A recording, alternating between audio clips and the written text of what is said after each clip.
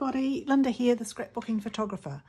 Welcome to today's video. Thanks for joining me. This is part of a hop for Mix It Up Monday, which is a hop run by Tara O'Rourke from Peace Love Craft Clubhouse. And today we have this beautiful sketch to follow that was created by Carina Nilsson. And it's also day 14 of the 30 days of sketches in Christy's Beautiful Life. It's taken me a while to get into my craft room. Had a bit of a sad week here last week when we lost our cat Morty. So it's taken me a while to get my mojo back and come back to where we used to share a lot of time. Anyway, I can't talk about that too much today. So the photos I'm going to use today are of spring, and because of all the circles in Carina's sketch, I have already cut them out in advance using two of Stampin Up's sets of die cuts, one called Spotlights on Nature, which has a whole range of different dies and sizes and circles and things, and I've also used the Deckled Circle dies, which are a fabulous set of all different sizes, and the big one only just fits in my cuttlebug. So I've gone ahead and already cut those out so that I can do some different things to them. Now this one I want to emboss, and I've got some embossing folders here. I thought this would look quite good with some leaves embossed on it, but as you can see it's a little wider than the embossing folder, and it is the circle that's going to go in the middle of the page. So I'm going to cut that in half and emboss both sides of it.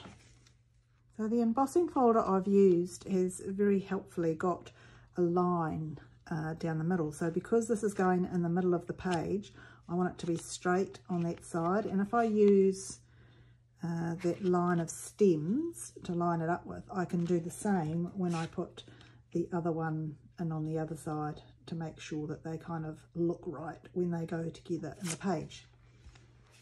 Okay, so let's move some of this other stuff out of the way. These are the colours that I have chosen. There's some scraps there if I need them. Embossing folders and first strips. Right.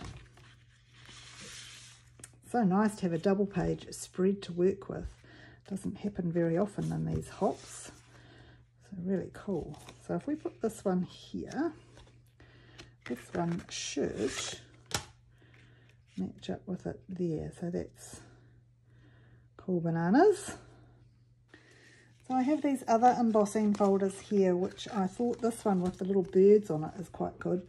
What I thought is I'll leave the ones that came out of the Spotlight on Nature that already have some markings on them. I'll leave those unembossed, and I'll leave some of these unembossed. This is quite a narrow embossing folder, so I'll do that green one and see how that comes out. Oh yes, very cool, that's what I want. I wonder if a yellow one will fit in there.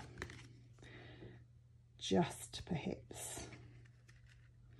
I might do it because they go under and over. I'll just sneak it to one side, and then hopefully I'll be able to put it somewhere where this doesn't show so much. That goes really nicely with the spring kind of theme. I'll leave the others unembossed at this stage and just get a bit of an idea how these are going to lay out. I've tried to do 3 or 1 of different colours, and then you don't want them kind of bunching up against each other, so it's a matter of seeing what fits.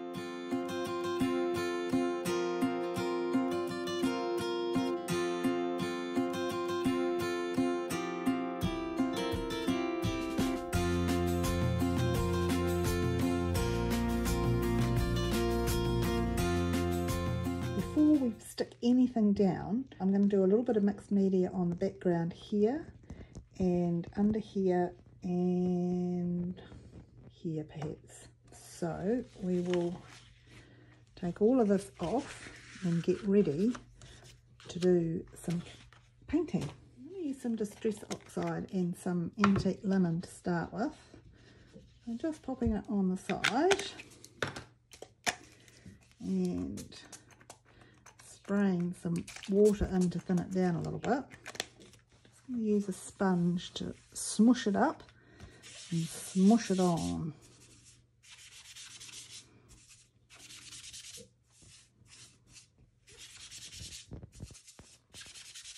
Just put a little bit more on there. A little bit more water. The water's nearly empty by the sound of it. And I'll smoosh it up a bit. And rather than using the sponge, we'll see how this goes. Okay, that's kind of the effect I wanted.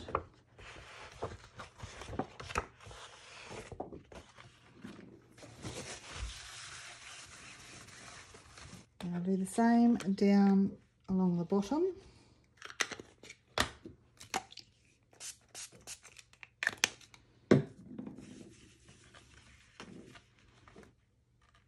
We've got the circle coming in here, so we'll just go a little bit down to the edge there.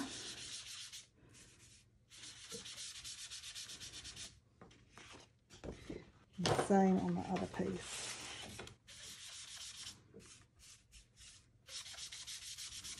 And some more.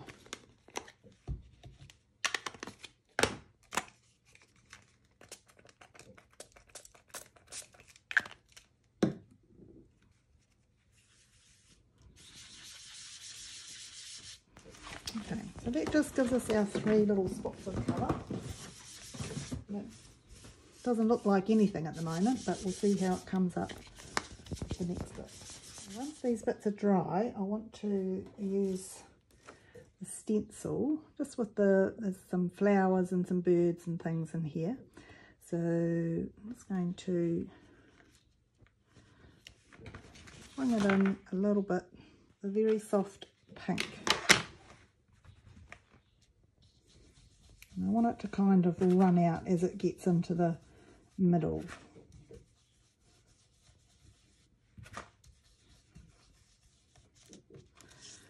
And here, doesn't really matter which piece I'm using.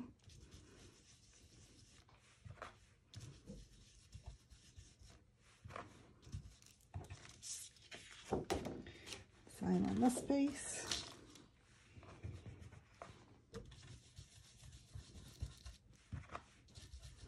I'm just fading it out a little bit towards the edge. I'm not even sure how much of it we'll see once the photos go on.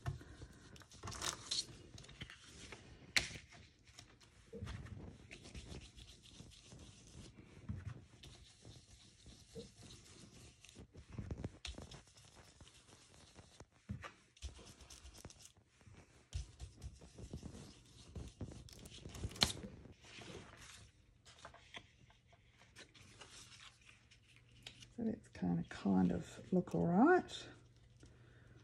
I would like a little bit of green on the background as well.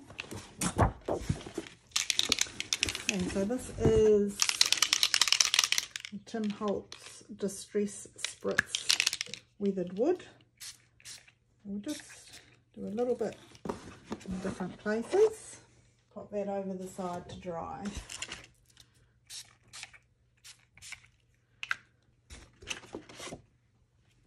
So this is the Media Gloss Spray, and I don't want to do it once the photos are on.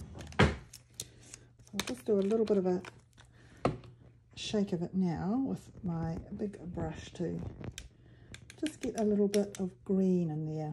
So I haven't used the splatter box for this piece, although I did for the spritz, but I think there's a little bit more control you can have over the gloss spray when you tap it off with a brush.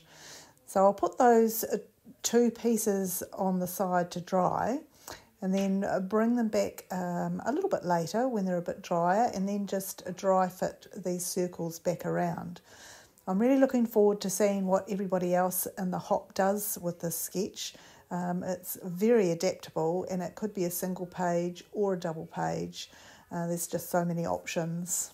I did think about doing a monochrome circle layout with the sketch, but I really like the spring colours that have come into this, and it's kind of a happy feel after being just a little bit miserable for the past week or so. There will be a link down below to the playlist for this Mix It Up Monday YouTube hop, so you can see what everybody else comes up with and get inspired by their interpretation of the sketch as well. So now I've got the circles kind of where I want them. I'll move the pages to one side and just trim some strips of different paper. So I've gone for a fairly neutral grey tone from the Stampin Up Country Lace pack, and now this piece of blue paper, which I think is gorgeous, and it has some little birds and things on it, was actually given to me on Saturday, just 2 days ago, wrapped around a lovely gift.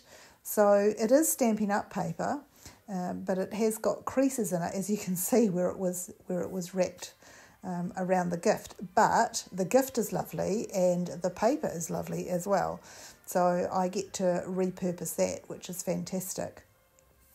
So these strips go behind the photos, and on the left-hand page they're up higher than the right-hand page. So I'll just pop them underneath there to get a bit of a feel. And on the right-hand page they're going to go a little bit lower.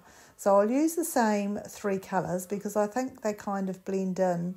I did have a brighter colour there, to try and bring in some melony kind of pink colour, but it didn't really work at all, so I've stuck to the blue.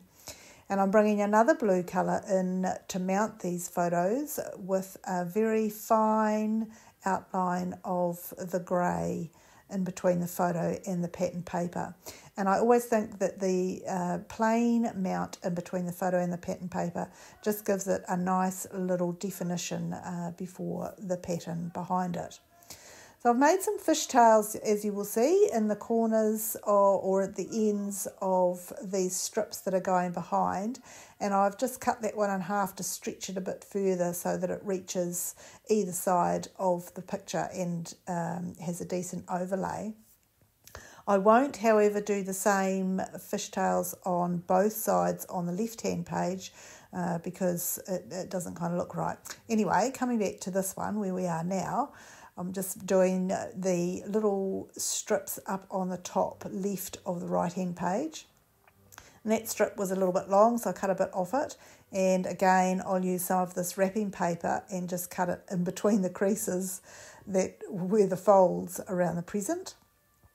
And then the other side of it has the birds on it, so I'll use that as a strip going horizontally because I don't really want the birds on their heads going sideways. And I might put a couple of little circles behind that at a later date. So looking at the left-hand page now, I've got the right-hand page stuck down, but I need to do the same with the left. So as you can see, I've mounted the photos in the same way, and I'm also doing the strips behind these photos only a little bit higher. And for some reason, I could not get that left-hand one to look the same height as the right-hand one. So I have brought in the Versamat so I can use the measurements on the side to make sure that I get things starting at the same height and on both sides. Anyway, so you can see that in the middle there wasn't really enough room for the fishtail to be visible on the right hand side of those photos, so I've left that side straight, and I think that's fine. If I'd have thought about it before, I perhaps could have done the same on the right-hand page and left them straight, but it's fine the way it is. So I'll bring them both back in there together, and as I said before, I'll put a couple of circles up around that extra piece, and I've brought in an olive green just to tone it down a little bit, I guess, with that green. I've done a bigger one for that gap down on the bottom left with the Deckled Circle dies, and I've used a relatively small one from the Spotlights on Nature for this little grouping of things on the right hand side. So that fills that gap up quite nicely, and I'm really happy with the way it's kind of coming together. So with the title, I'm also going to bring in that olive green. So we'll end up with 3 patches of that olive green, one on the bottom left, one on the top right, and also on the right of the right hand page. So a bird life, and then I bring it down and stick it down lower so I can bring in this word beautiful at the top for two reasons. One is I like the pink coming in there, and I also like the two different fonts.